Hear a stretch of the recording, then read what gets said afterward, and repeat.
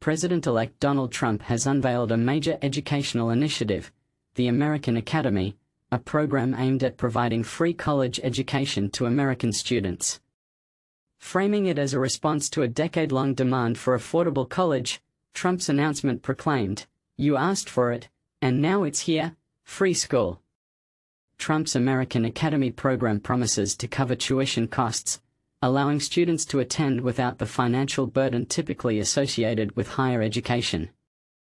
However, the initiative has sparked controversy, with critics, particularly Democrats, questioning its feasibility and potential impact on American values and finances. The American Academy will emphasize what Trump calls an anti-woke, anti-jihadist curriculum, claiming it will focus on traditional American values rather than progressive ideologies.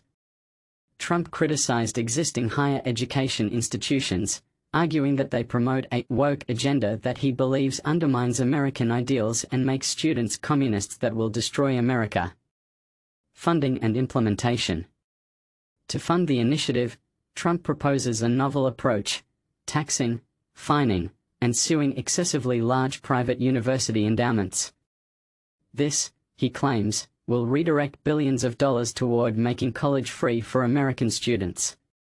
Trump also highlighted an additional benefit of American Academy. Unlike many colleges, this institution will allow students to apply past academic credits toward completing their degrees. Criticism from Democrats. Democrats have voiced concerns, stating that the cost of such a program could be burdensome and may not deliver the promised benefits. They argue that the focus on an anti-woke curriculum could limit academic freedom and raise questions about the program's broader impact on American higher education.